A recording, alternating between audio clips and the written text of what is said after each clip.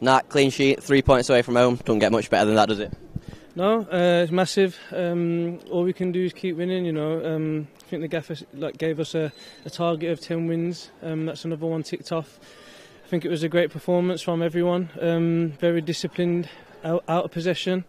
And we know we got the quality to go and hurt teams, and that's what we did. You guys will know as much as anyone just how good of a run Exeter were on before tonight, so just how big of a win was that for you? Yeah, I think they're the informed team at the moment in the league, so look, they play good football as well, so credit to them. It's not an easy place to come. I remember it last season as well. So yeah, I think to win 3-0, it's massive. Tough conditions as well tonight, but you still managed to play your football, get your goal and assist too. So what was it like out there?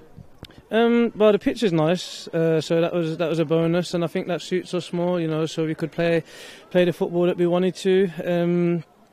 And yeah, I'm happy to obviously contribute. That's my job, and yeah, another one on the tally. Yeah, another goal and assist for you tonight. Happy with that? Your stats are just ticking on up now, aren't they? Yeah, I've set my personal targets for the season, and I'm very close with quite a few games left, so hopefully I can continue to add. Said it jokingly, but should you have had another goal tonight?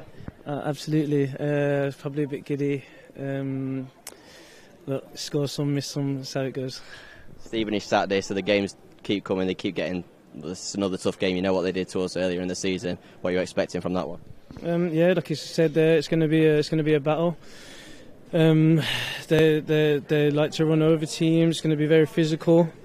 So you know, we've just got to try and stick to what we do, try and play our football, and you know, I think if we perform like that, we'll have no problems. Final word on tonight. I know we say it all the time, but some trek tonight and a sold out away end. Just a word for the fans. Yeah, look, I love the away following. You know, it always feels like a home game. The support's unbelievable, and I'm buzzing that we could get the goals in front of them tonight.